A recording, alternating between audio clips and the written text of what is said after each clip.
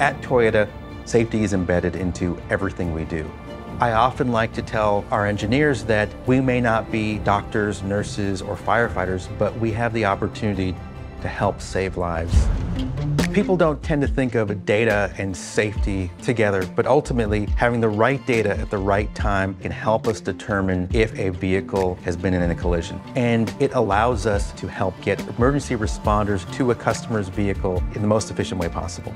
To achieve this, we pull the data from hundreds of sensors in the vehicle, from millions of vehicles globally on our platform, which equates to petabytes of data. So the challenge was, how do we process all of that data in real time when every second counts? We realized, wow, this is a really interesting engineering problem to solve.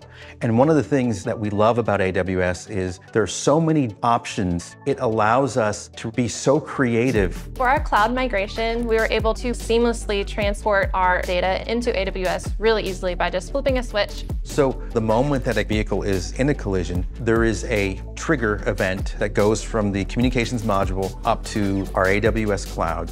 And then somebody from our call center will be talking to your vehicle within 3 seconds.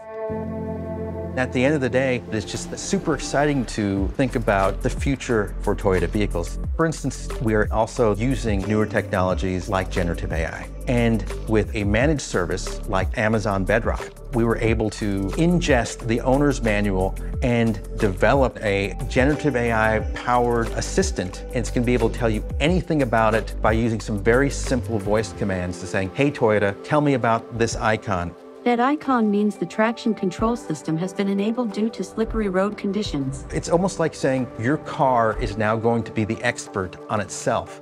Sometimes when you get involved in the tech, you just get into the weeds of the code and fixing things, and you kind of forget the actual impact that you have on the world. There's a lot of pressure, but there's also a lot of pride. Being able to wake up every day and know that that is what I'm going to be working on.